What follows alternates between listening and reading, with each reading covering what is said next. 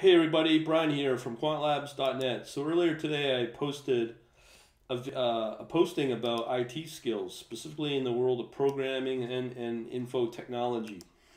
This is from dice.com. This is probably one of the largest, probably is the largest recruiting site for jobs when it comes to software in the US. So what they've done is they've put in a skill demand chart of what the hottest technologies are, and it's based upon supply and the demand. Now this is from their website, and I believe this is real time. So obviously you'd be kind of curious to see where things stand with certain skills. So in my case, let's say we do .NET. You can see that it's what they call tepid, meaning it's not hot. If you're interested in skills for programming, even for Python, you want to be in the hot markets. So we're looking for skills that are hot. I'm going to show you the languages and skills that you need for trading and automated trading and algorithmic trading. Okay, so we know .NET is C#. Alrighty. It's warm. Okay, I guess. Let's see how C++ is doing. So it's now tepid.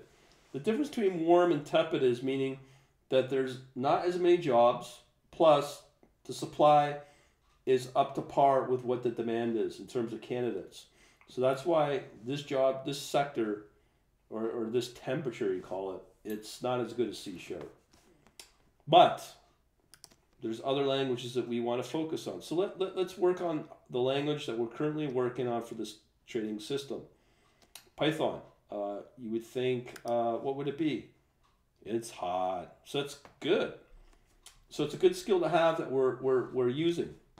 So knowing that. Now, we could also talk about R.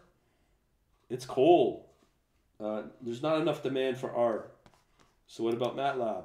I don't know if even MATLAB is in here, which means it's not popular. But mathematics, a lot of people out there that have the skill in math.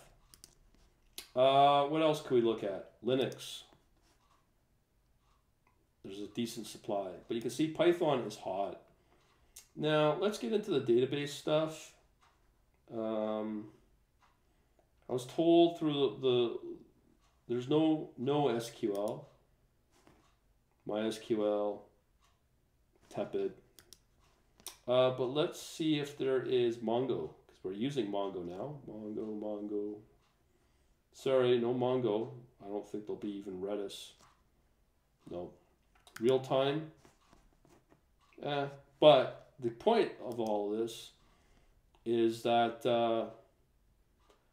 Python is a skill to have if you are trying to do this and get into development as a skill set. Python's a good one to have.